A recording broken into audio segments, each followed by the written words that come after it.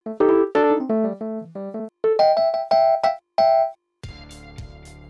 pembaca PC Media, pada kesempatan kali ini saya akan memberikan tutorial bagaimana memberikan blur atau sensor pada sebuah video di Sony Vegas Pro 12.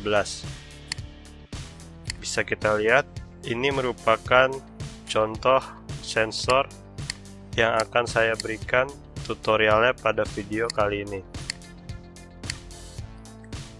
Nah, pertama-tama Anda tekan pan or crop, kemudian Anda pilih max, Anda centang, kemudian Anda pilih oval or circle max, lalu lingkari bagian yang ingin di blur.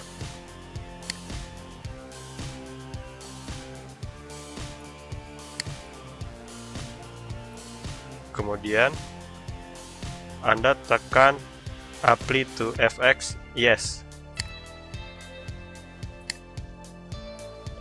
Lalu Anda beri efek blur. Caranya tekan ini. Pilih Sony Gaussian Blur.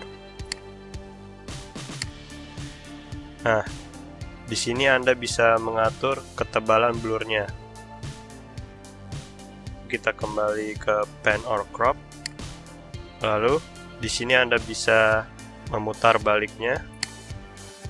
Kalau Anda tekan ini akan sebaliknya, jadi yang blur yang di luar lingkaran atau di luar max. Lalu di sini Anda bisa memberikan feeder outside-nya. Sebagai contoh saya beri feeder both atau feeder di luar dan di dalam. Lalu Anda bisa atur ketebalan feedernya.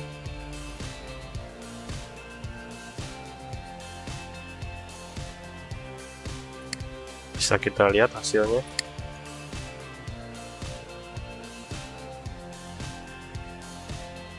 Video telah selesai di blur atau di sensor. Selanjutnya tinggal Anda memanfaatkannya ke project Anda.